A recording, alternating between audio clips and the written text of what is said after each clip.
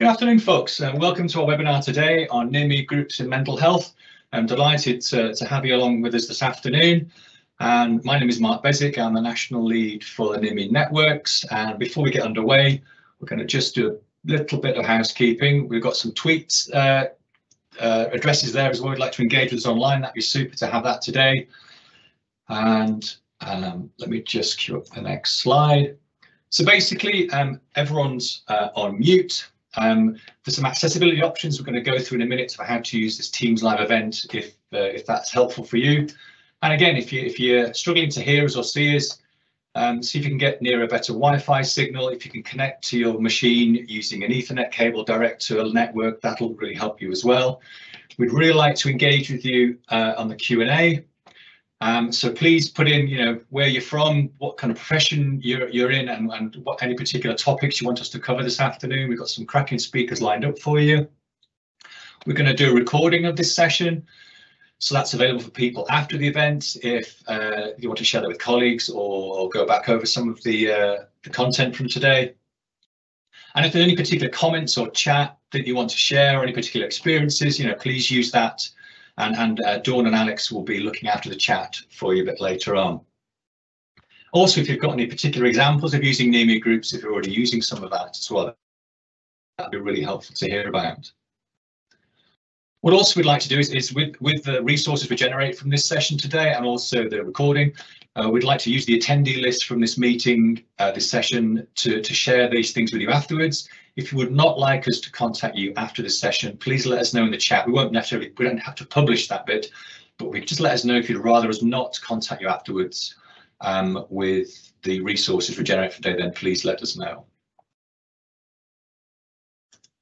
So your screen should look something like this. You've got access to some abilities within the Teams live events to change your playback speed, to highlight certain speakers. You can have captions. You can also pause the event as well. So some things to help you there if those are helpful for you. What we'd also like to do is just get a temperature check of where people are at in terms of near me. Now, what I'm going to ask Dawn or Alex to do is just to paste into the chat. There's a link to just a really short 2-question poll, or if you've got a handheld device with you, you want to scan that QR code that's on the screen there. It's just a quick question about your knowledge of near-me groups and whether you're using near-me groups or not, just to see where people are at today. We'll do a little poll at the end as well. So if that's going to go in the chat, but it's also on screen as well, if you'd like to use that QR code, and it'll just take you a very short period of time. Whilst you're doing that, as I said, we've got Dawn from the near-me team and Alex from the National Mental Health Team, the Scottish Government, supporting the Q&A and the session a bit later on. Delighted to say we've got Tracy Towler with us this afternoon. So she's a customer success manager from Induction Healthcare Group at Attend Anywhere. Also followed by Dr. Simon Stuart, and then we've got Chris Wright from Digital Mental Health speaking as well around the kind of national picture and where do near-me groups fit within the national picture. So a great, excellent lineup for us this afternoon.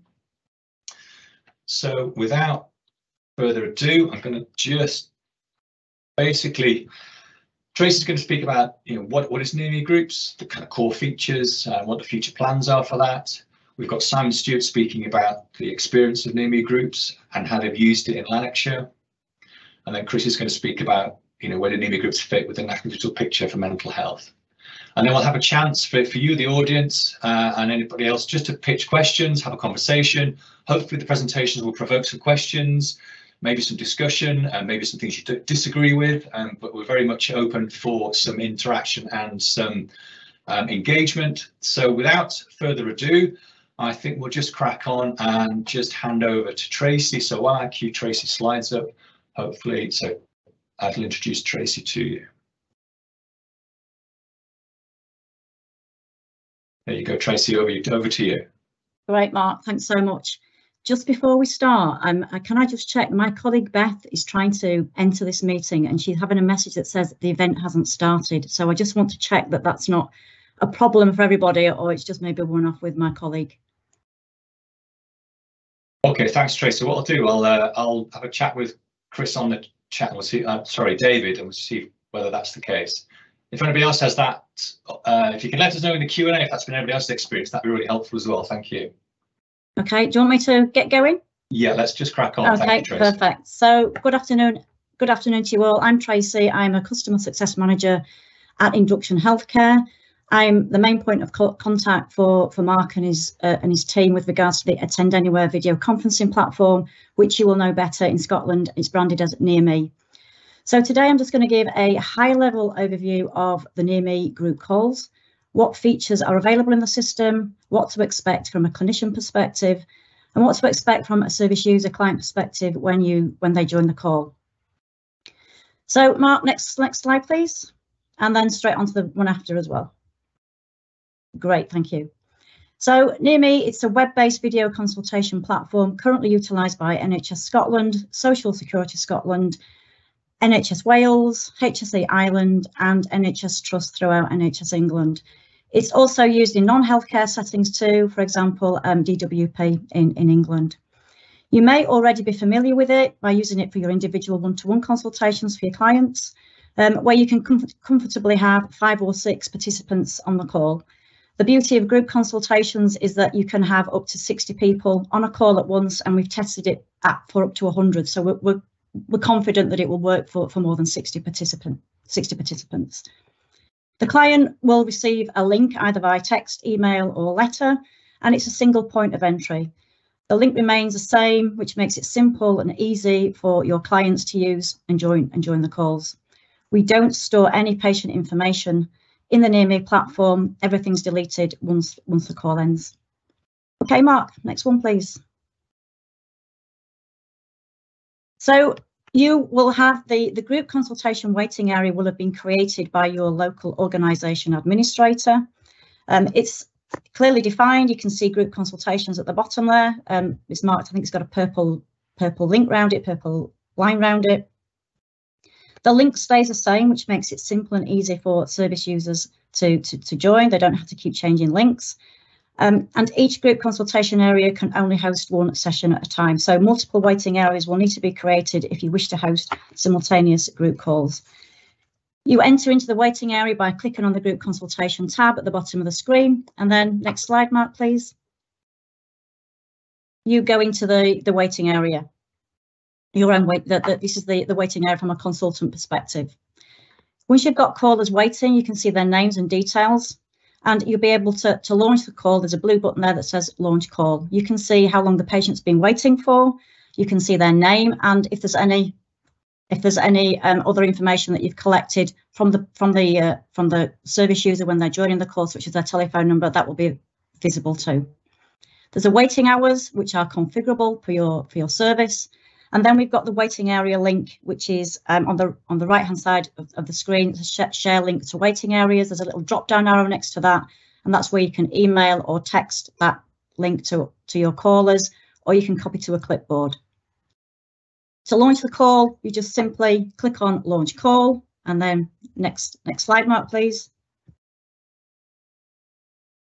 So you start off with a self view. So that's a nice picture of me today with my red face. You've got some links at some tabs at the bottom of the call, which are your control buttons. And on the right hand side, I can see the callers' names, and there's a little red cross or little white cross next to them where I can click on the cross, which will remove that caller from the call if you don't want to have them in the meeting. The controls at the bottom, we've got you're probably very familiar with them. You've got the mute call button. We've got the video call button that you can switch. You can mute as well. You can share your screen, and there's also in the middle the chat functionality. Now with the group consultations chat, we are able to enable the chat feature if you want, or we can disable it. So if you don't think that chat's appropriate for your call, then you don't have to use it. That's a setting. It's easy to configure. The administrators will probably configure that for you, or you can do it yourself. It's very straightforward. There's also a performance setting button. If you just click enter, Mark, we might be able to see how that works. And that enables you to the callers can see the layout themselves. And the next one, enter, sorry. You've got other controls, the three dots. The 3 dots at the end give you access to other controls as well, that you can full view screen, you can mute everybody, and they're just other functionality that you've got available to you. On the right hand side now at the top, we've got admit all. And if you go to enter, we'll now admit all the other callers. So next slide, Mark, please. So there we can see the other participants in the call. We're all together now. I'm in the top, on my screen, I'm in the top left, and I've got my full name visible, and all the participants have got their initials showing. We've also got the ability now in Near Me to be able to view patients' initials or their full name. That will depend again on the settings and a configuration tab, and that's entirely up to you to have those discussions with your administrator to be able to enable those settings if you want to do. So callers don't see the first and last names, they just see the initials and the full name of the service provider, again, depending on what that configuration is. You've got some video tile options. To make a particular video tile fill the screen, you just click onto that tile. You'll then see the other callers in smaller windows on the right hand side, and you'll be visible on the full screen. To return to the initial layout, just use the layout control button and you go back to where you were before. If you just click on the next slide, please, Mark. So you've also got, if you click into the tile, you've got some individual controls as well. We've recently added breakout rooms also to the group chat group call functionality. So you're able to take your callers off, some of them into individual breakout rooms if you want to do that. There are full details and user guides available to everybody that Mark has if you want to understand more about breakout rooms. Next slide, please, Mark. So that's just that was just a screenshot of what it looks like if you were to click on the tile and have a particular participant visible and then visible down the right hand side. Next slide, Mark, please. And that's where the breakout room functionality is, in that button at the bottom. If you were to click on that, that then takes you into breakout rooms, and you're able to start to develop and create the breakout rooms. Next one, please, Mark. So that was a quick overview of it from a consultant perspective. I'm now just going to talk through what a service user will see when they join a call from their mobile device, whether that be a laptop, phone, tablet, any of those, providing they've got a camera and a microphone and access to an internet. They will follow the link, which will have been sent to them either by an email or a text message or a letter. And the first screen that they come across is this one in the top left, which is as you start your Near Me call, you'll see a pop-up message asking to use your camera and your microphone. And you can say accept to that. And then the Near Me calls automatically test your camera, microphone and network speed. And if there are any problems, you'll see a notification. Once the camera and the microphone are detected, you'll see the group name and any information your Near Me provider wants you to read before joining, and more information on their service. So that's all configurable. Click the next step button to continue. So next slide, please, Mark. You'll then be asked to complete some personal details, your name, surname, telephone number, and these details identify the caller to their Near Me provider. The details are kept on the platform until the end of the call, and then they are deleted. No other callers will see any details except your initials unless the provider specifically configures the Near Me system to present the full names. Use the blue next step button to continue. Next slide then, Mark, please. And if you agree to the terms of use, you tick the box and then you can enter the waiting area and join the group call. While you're waiting, you might hear some music and any other messages depending on how your Near Me provider has set that call up. So next slide, please, Mark. So now I've joined the call. I'm with the service consultant, and then they've got 3 other people in this group, as you can see there.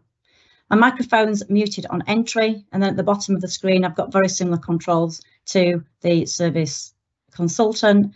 The microphone button, which I can mute, and the video button that I can mute. I can chat as well, providing it's been switched on, and I can use the tile button to adjust the screen to see certain participants if I want to do that as well. It's very similar to what we've just been through.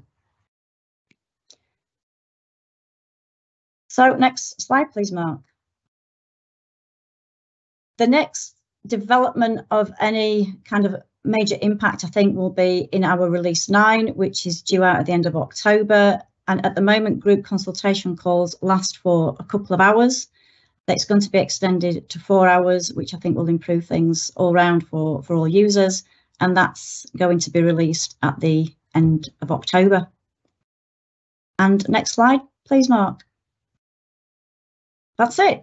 That was a quick high-level overview. I hope that's helped. I know Mark's got lots of information about group consultations, a full library of user guides, etc. And we're available from Induction if you need any further help or assistance with anything to do with group consultations. Thank you. That's great, Tracy. Thank you so much. That's a really nice clear run through of the functions and features of the group's platform. And again, I think that the 4-hour waiting, the 4-hour limit on the time is going to be welcomed by many clinicians who are particularly running kind of, quite intensive, longer groups. And I think that the 2-hour thing has caused a bit of difficulty on occasions, but I think the 4 hours is going to make a really big odds. Just a quick update for those folk that maybe are struggling to see the webinar. We've checked it's running okay. If you can just refresh your device or rejoin the meeting, you should be able to join us for the rest of the sessions now. So thank you, Tracy. We're going to now just move on to Simon Stuart. So unfortunately, sadly, Emily Path couldn't join us for this afternoon to do her presentation. However, Dr. Simon Stuart gallantly stepped in at incredibly short notice. And I recorded a conversation I had with Simon yesterday afternoon, and now we have 8 minutes of Simon speaking about how they've been using NIMI groups in Lanarkshire. So I'm going to just unshare my one section, and then I will queue up Simon, and he should be coming up there. And then once I've pressed play, I will just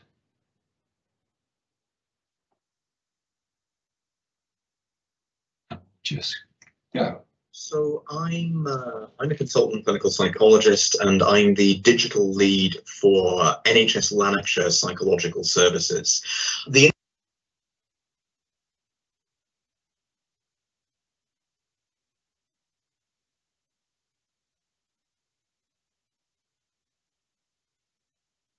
do with CMS into NIMI groups. So broadly, that's a program of rolling groups in adult mental health services. So there's 3 groups that we're trying now to run on a continual rolling basis, plus groups in other services, so psychological therapies for older people, learning disability services, clinical health.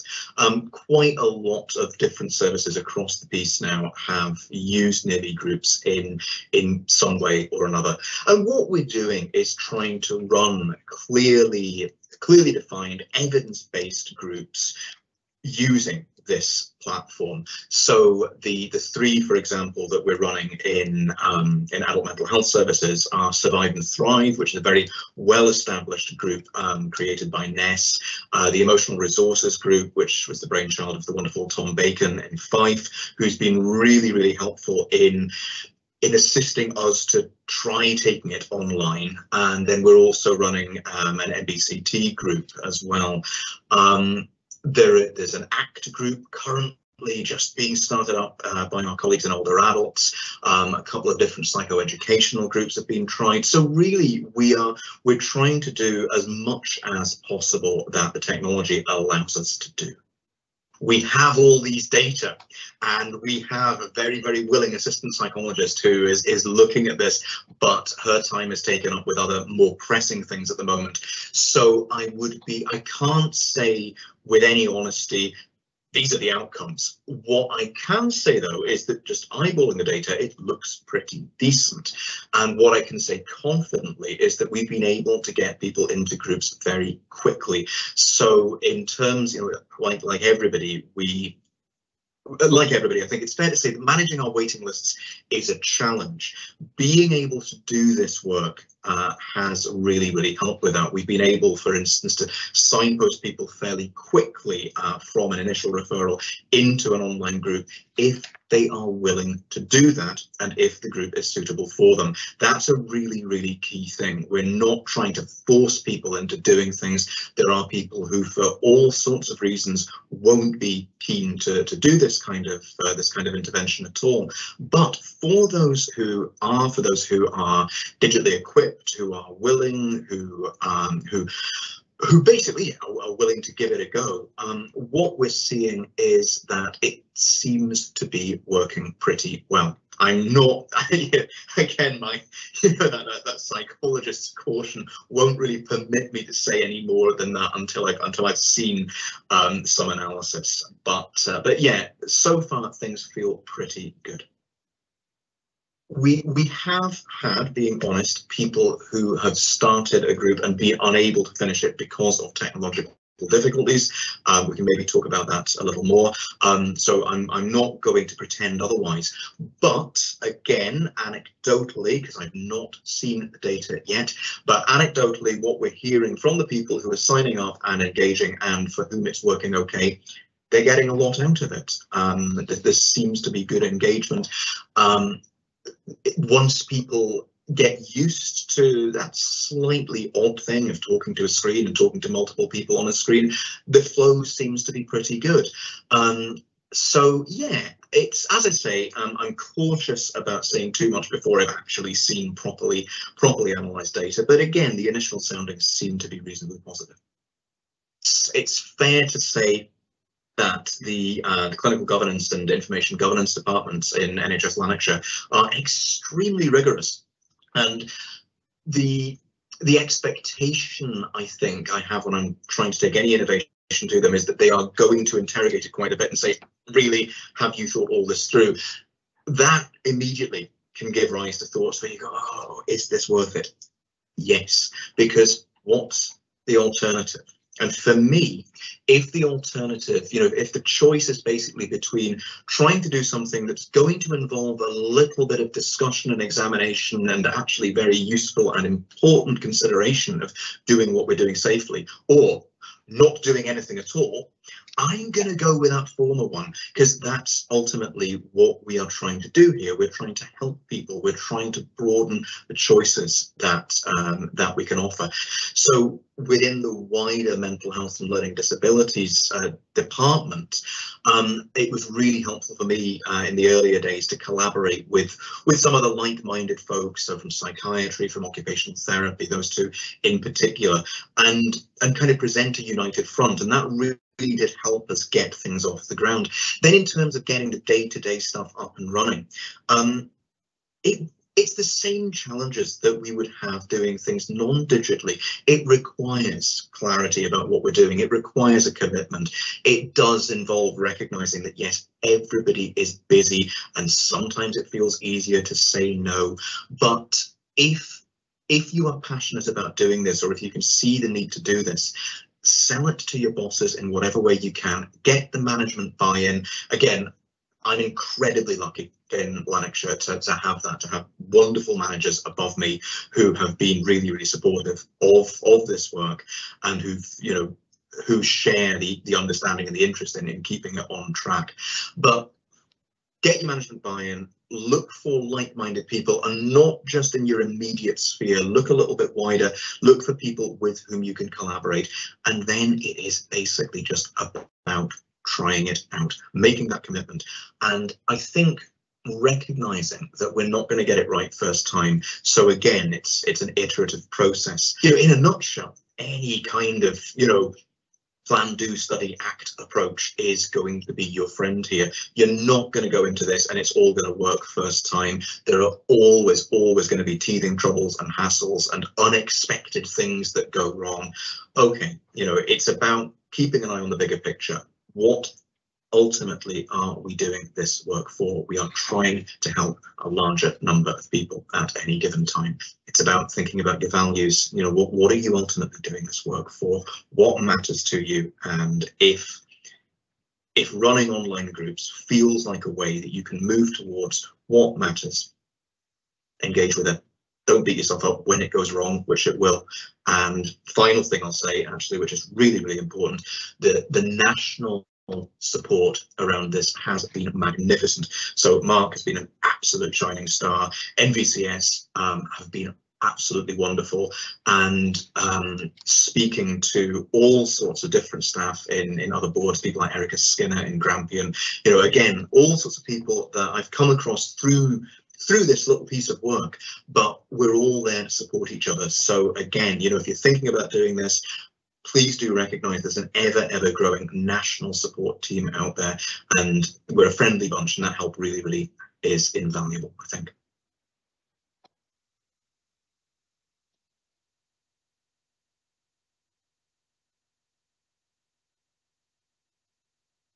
Okay, that's a really good little summary there from Simon. Again, I think let me just bring myself back up here.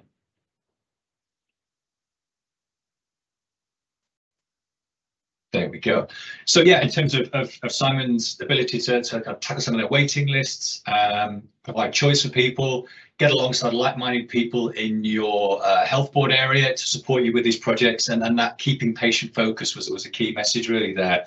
And what I'd like to do is we'll put links in the chat to the websites that Tracy mentioned, which were the kind of our group consultation website and our tech site, with all our advice and guidance on there, but also to the National VC Services team that Simon mentioned, where you can get technical support, you can get backup, you can email them and phone them during the working day if you're getting stuck, if you're struggling to get people into your groups, or you just need some advice for testing local networks, all that kind of thing. The guys at the VC Services are really good at problem solving, those kind of things, so your groups are successful and they run smoothly. So I would urge you to have a click on those links that we're going to chuck in the chat for you to have a look at. So what I'm going to do now is I'm going to just queue up the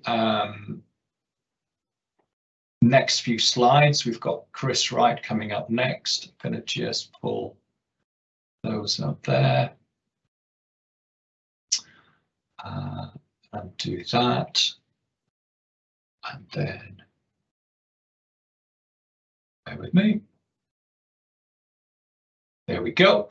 Okay, so I think if Chris is ready to go, we'll hand over to Chris Wright, National Advisor for Digital Mental Health and Head of Programme for Digital Mental Health in the Scottish Government, and we'll just wait for him to appear next to his slides and then we can get cracking.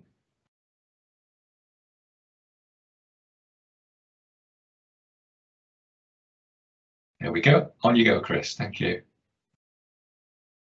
That's great. Thanks very much, Mark. So hi, everybody. I am Chris Wright, the Digital Mental Health Advisor in Scottish Government, but also the head for the Digital Mental Health Programme. So I'm just going to discuss a wee bit around the kind of wider digital context and then have specific information around about the Near Me group work that we're doing just now. So next slide, please, Mark. So the programme that I'm the lead for is a national programme which really looks to maximise the use of technology across a range of psychology and mental health services. And the technology will be used for things like delivering treatment, but also to enhance existing services. And that's specifically where the Near Me area operates. So we support the National Near Me programme really to deliver video-enabled therapy into psychology and mental health services across Scotland. But the programme has a much wider remit and really is looking at things like service delivery through technology, but also the infrastructure required to sustain this beyond the programme lifespan. And really we look at a whole range of technologies, including things like gamification, artificial intelligence, but the vast majority of what we do focuses on things like computerised CBT and digital therapies and the delivery of digital therapies across all the different regions in Scotland. But we also look at kind of key specialties such as adult, child and young persons, older adults, and so on and so forth, while really trying to bolster our infrastructure requirements as we move forward. Next slide, please.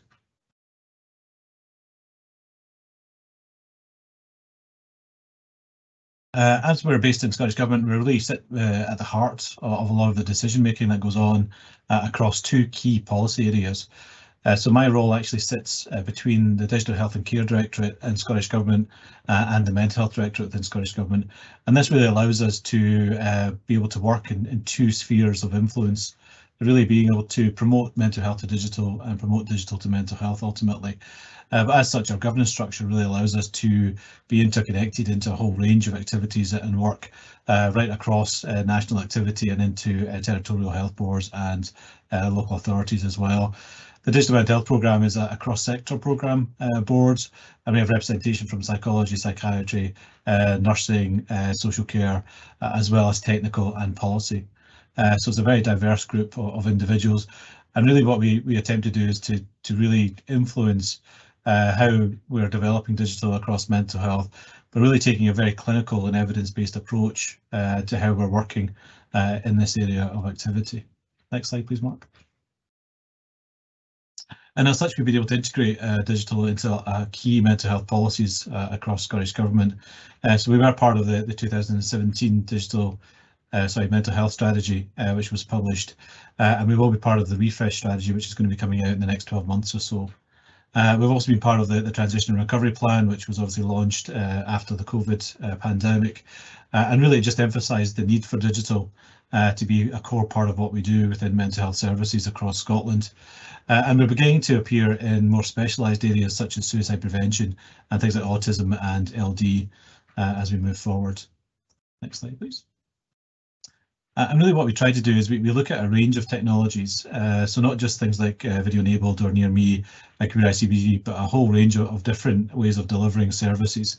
And what we try to do is we really try to integrate that into existing clinical service delivery models. So we're looking at things like stepped and matched care, and what we're trying to do really is to infuse technology into those different areas of work. And when we look at things like the stepped care model, what we look at really is it's the delivery of digital to deliver treatment at the kind of mild to moderate and below level, and then technology to really enhance what we do on a daily basis to the kind of higher levels within the stepped care model. We deliver about 21 different digital therapies now across Scotland, and we have a digital mental health team within each of the territorial health boards. We also work with areas like NHS Inform to deliver on things like self-help and self-management, as well as beginning to develop infrastructure and looking at how we build up innovation activity and evidence across the digital work that we do. Next slide, Mark, please. And this is just an example of the kind of scale of what we now cover in the digital work. So we have a number of digital treatments which cover conditions like depression and anxiety, but also looking at specialist anxiety such as social and health. We're going to work in health psychology around long-term conditions, but also beginning to look at specialist areas such as perinatal, child and young person, as well as treatments for things like insomnia, which have come on to our self-referral services recently. We also offer written support delivered by CBT therapists, as well as the video-enabled work that we do with Near Me. Next slide, thanks, Mark. And the scale of delivery now is getting pretty significant. So we had 63,184 referrals across the last 12 months. About 30,000 of those actually across our self-referral services. Within our referral services, about 85% of the referrals came directly from GP practices into our digital mental health teams. But we also have activity online, and our self-help guides, which is 12 of sitting on NHS Inform, were actually accessed about 400,000 times in the last 12 months. So what we're beginning to see is really significant inroads into almost population level service as we progress. Next slide, thanks, Mark. And the work in Near Me is of great value, I think, to mental health and to psychology across Scotland. We saw during the pandemic a massive surge of use, and I was very proud to say that mental health was the biggest user of Near Me during this time, and has continued to be so in the last 12 months, and it plays a significant part of the Near Me National Programme. What we've seen in the last 12 months or so, as you'd expect, is a slight cooling down of the usage of Near Me after the pandemic as we return to business as usual. But what we're beginning to see actually is a stabilisation of the use of Near Me, around about 18,600 consultations per month. So it's still a really significant amount of activity across the Near Me platform within mental health. But what we're actually beginning to find now is it becoming a real offer of choice to patients within this area. The group activity, which started in earnest at the beginning of this year after the platform was released at the end of last year, we begin to see a real uptake in the group work, and what we're hoping to do is to continue this trend right the way through until the end of the year and beyond, and really begin to look at Near Me as a way of delivering group work significantly over perhaps not just the kind of regional areas but beyond, and really beginning to think about how can we maximise this technology moving forward to really maximise our offering. Next slide, please.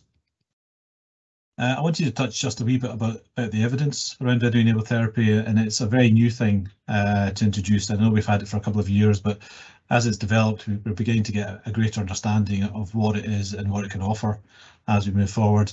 I think it's really important to emphasise that this is not something which is here to replace face-to-face group work or face-to-face one-to-one therapy, but really is to offer additional choice to patients moving forward. And what we've seen within the evidence is a real backing of that principle. NES did a piece of work in October 2020 where it looked at a whole range of evidence across 5 systematic reviews.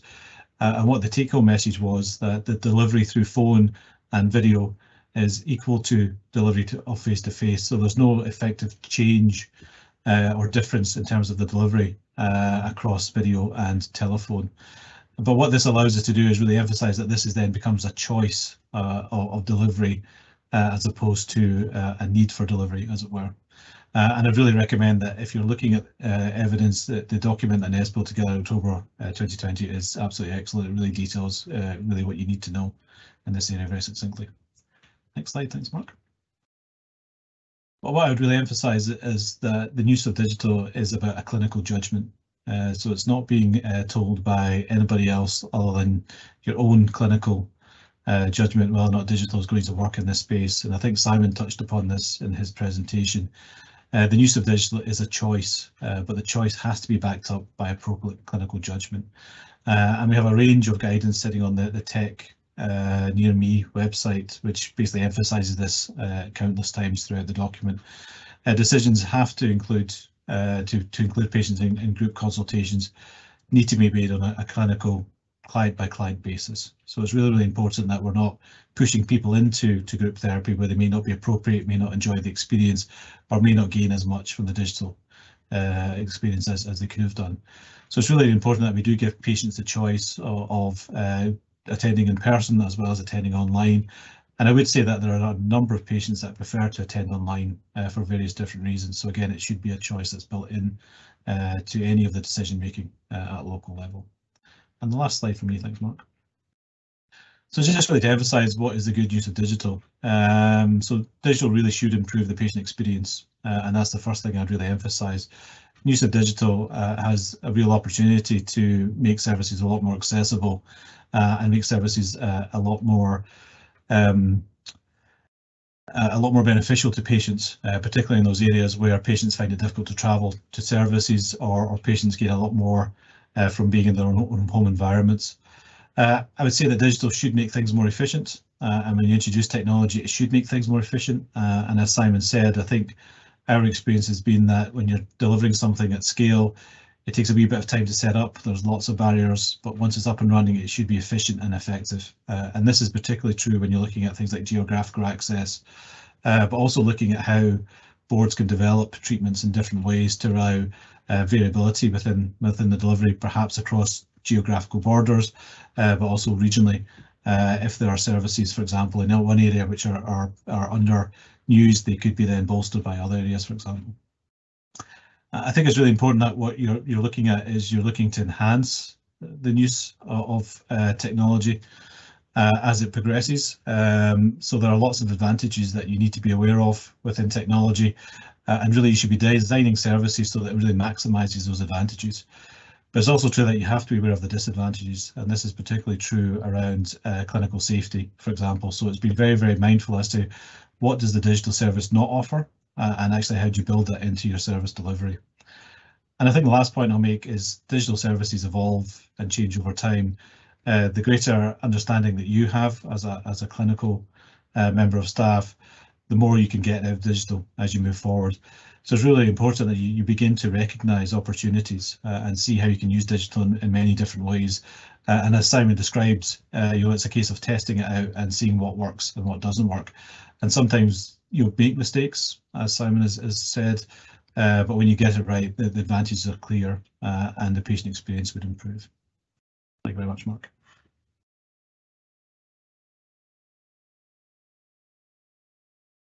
Thank you, Chris. That's really good to see the high-level practical policies being kind of weaved into the kind of on-the-ground activities that are going into mental health, and the range of technologies that have been integrated into services, not just Near Me, but other digital tools as well.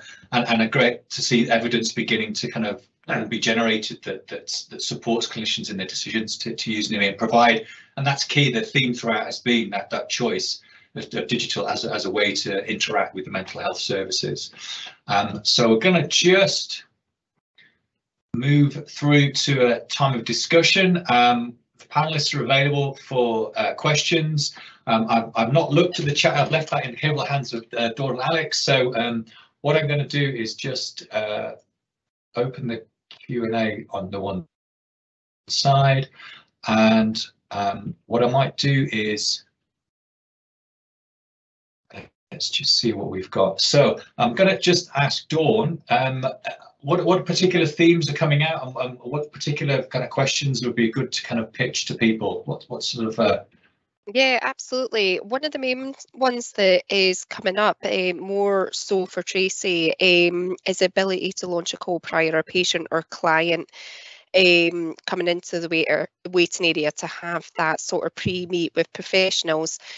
Now I know that you can launch a call as soon as a patient or client comes in, then you can launch it. You don't need to admit them into that call, so you can have that communication with other professionals within the call. But I think is there an ability to do that prior someone coming into the waiting area to have that sort of pre-set up? Yeah, it's a great question, and it's actually one that we have been asked more times. It's one for our development team, and it's also, I think, for further discussion, just to understand what the requirements exactly are around that piece of work, what you actually need to enhance group consultations and make it work for you. So more than willing to set something up after this meeting, Dawn, if that's okay, and we can chat that through with any group consultation participants and make sure that we get the full specifications of what's required, and we can take that forward. Great, thank you very much. That's fantastic. And just one of the other questions that was coming up, in terms of making visible the names of participants that come into the waiting area, I know we can either have initials or first name and last name. Is there an option just to have first name and not last name? No, not at the moment. It's one or the other. It's initials or it's a full name, but no, there's not an option to have a first name at the minute. Brilliant. Thank you very much. Those are the main ones just now, Mark. Let me have another look though. Okay, and I think one of the things that we'll be doing as an interim workaround, if you want to open up your group call before your patients arrive, what we've been suggesting to do is clinicians just text the waiting area link to a device they hold, like a mobile phone. They come into the waiting area. That then allows them to start that call with that kind of dummy patient, but it's actually a clinician. And then you can have that kind of pre-meet if you want to. And then once the patients start filing in, then you can decide who to admit out of the rest of them. So that's been a kind of interim workaround, if that's helpful for some people, if they want to do that.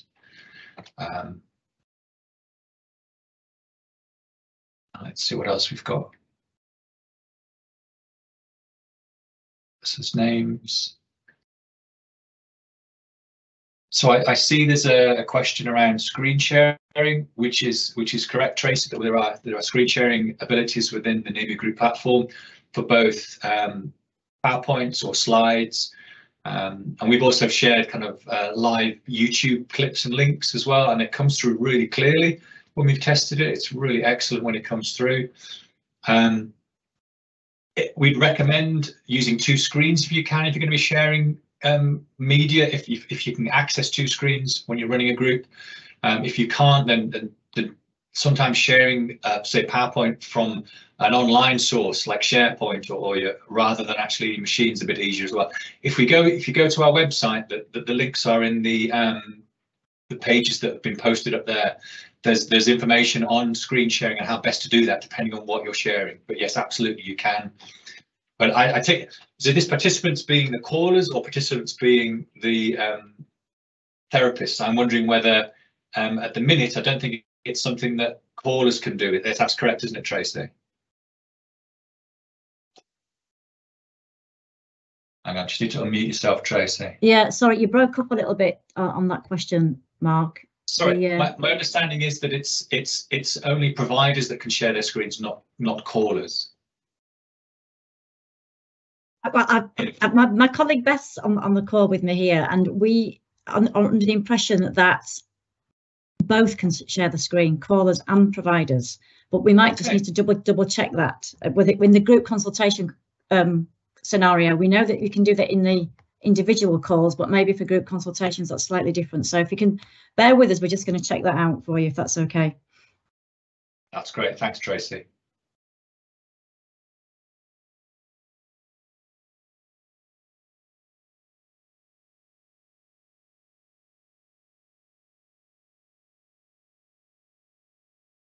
Let me see what else we've got. Yeah, both can share the screen in group consultations as far as we know. Okay, I like that live kind of testing there. And did Beth manage to get on okay in the end? Yes, she is. She's here. Right, thank you. That's fine. That's cool. Okay. Okay,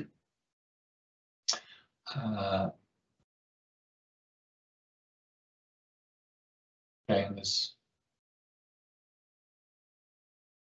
So can facilitators visit the breakout rooms? That's an interesting one because that's something we kind of spoke about the other day. I think, wasn't it, where you can set up a breakout room, and if you're a clinician, can you move between breakout rooms within the group consultation platform? As far as I know, you can. Yeah, so you can go from breakout 1 to 2 to 3, and then back to 1, and then back to the main room. That's good. That's good to know. Thank you. Okay.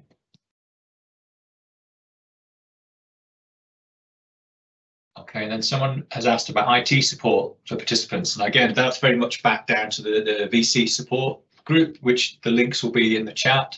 So again, they're able to support you as a clinician if you're struggling to get particular patients into your group or you need to test your local networks.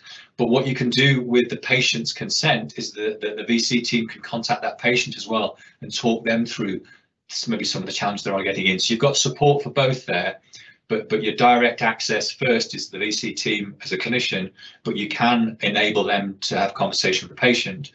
But patients can't contact the VC team direct, but a clinician can, and then set up something between a patient and clinician. So that's available there for you.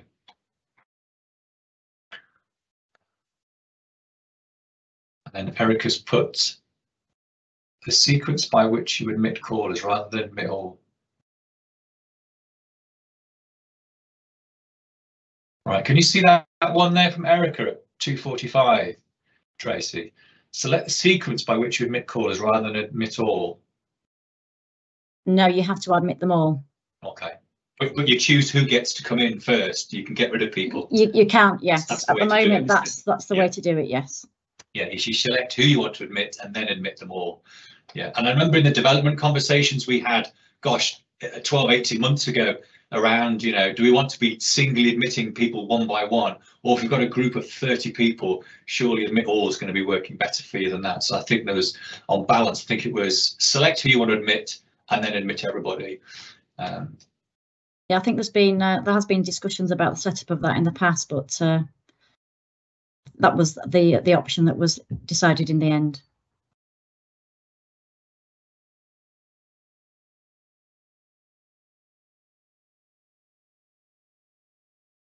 Okay, and there's another question around launch the call and then admit co-workers and an interpreter refusing. Yeah, and I suppose if you've got co-workers and interpreter, you could make them providers in that waiting area. So you could admit them prior to the group if you did that workaround with sending someone a text to start with. And again, as a clinician, you want to be making sure the list you've got for that week matches up with the people that are waiting for that group as well. So again, your opportunity is to filter out those people before you press the admit all button. Because yes, we absolutely want to avoid admitting the wrong people to the wrong group. But your option to do that is before you press the admit all button.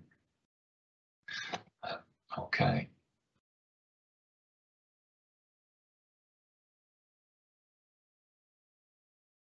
Is there anything else that's come out, Dawn, or from the earlier chat? I've not gone through absolutely everything. Anything from earlier on that we've not covered? No, the only ones we're talking about the launch calls prior. Okay, that's fine. And again, the whole kind of 4-hour thing is going to be a game changer for some. I think that's great to see that on the horizon.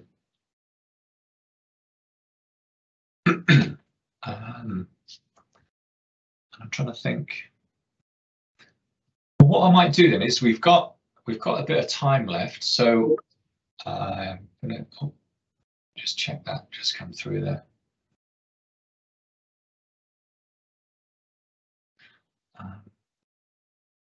So in terms of, sorry, I'm getting distracted by the chat and the Q&A now. So in terms of, we've heard the core features of Near Me, the group consultations. We've had Simon's recollections and descriptions of how they managed it in Lanarkshire and some of the things they've had to kind of work around but persisted with and had some success with, which is excellent. And then we've got that kind of call to action from Chris around, these are the digital tools available to us. Here's the evidence to suggest that these are good things to be doing for people. So again, a real kind of rounded picture of where things are at. What I'd like to do now is just share my screen one more time.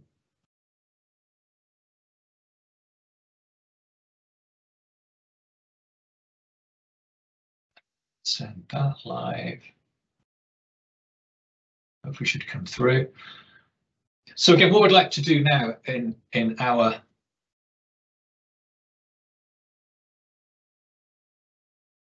I get myself. I've got Tracy there.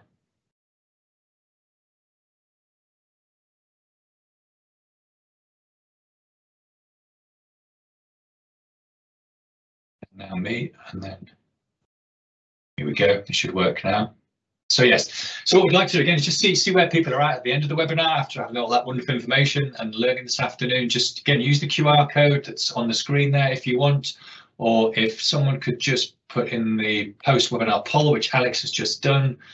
So that is excellent. So while people do that, I've just noticed another question that's come in.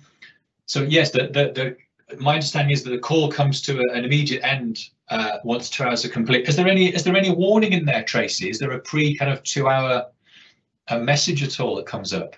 I believe that there is. I believe that there is a message that pops up, Mark, that just gives them some warning. And I think that service providers that have been confronted with this issue have made their participants aware that after 2 hours this is going to come to an end, and they've arranged to have like a break in the middle of those meetings or an agreed break, and then they've restarted the meetings again. I think that's how they've worked around it in the short term. Yes, because I fully appreciate some patients like to join a group really early and then it might end for them earlier than if they joined 5 minutes before the group started. But I think the 4 hour will make massive odds to that. So if folk have been able to use the QR code or the chat just to see where we're at, I'm going to open up my other machine and just see what the results have come out like.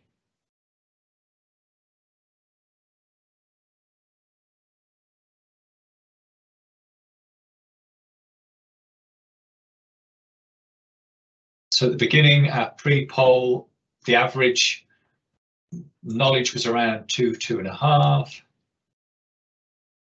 and now we're at 3.5 to 4. So that's really good to see. And most people hadn't used NIMI groups prior to the session today, and there are 40% would be very likely to use NIMI groups with their patients now, and 36% would be somewhat likely. So, oh, that's just changed again. 47% very likely. Okay, so there's a real nice shift in terms of knowledge, but also perhaps a willingness and a desire to use NIMI groups with patients, which is really fantastic to see. So that's really encouraging. So I'm really thankful for the folk that have joined us this afternoon. I'm really thankful for the feedback you've given us on the polls in terms of your shift in knowledge, but also the likelihood of you maybe trying to use NIMI in groups with the patients that seek help from your services. Please click on the links we shared in the chat. What we'd like to do again is to draw your attention to the websites here that we have posted. What we'd like to do is send a PDF of the slides out to you if that's helpful, or share that with you later. Again, if you don't want us to contact you through the attendee list, please let us know. We've also edited this recording, so it's available on our YouTube channel, where you can look back, or you can share it with colleagues that perhaps weren't able to join us this afternoon. But I think what we'll need to do now is just thank our presenters today. Thank you very much. Thank you for joining us, and hopefully we'll see you at another one of our webinars sometime in the future. We have one specifically for AHPs coming up on the 6th of October. So if you have any AHP colleagues that were interested in using NIMI groups, then please share that with them. It's on social media and our usual outlets. And thank you very much, and good afternoon.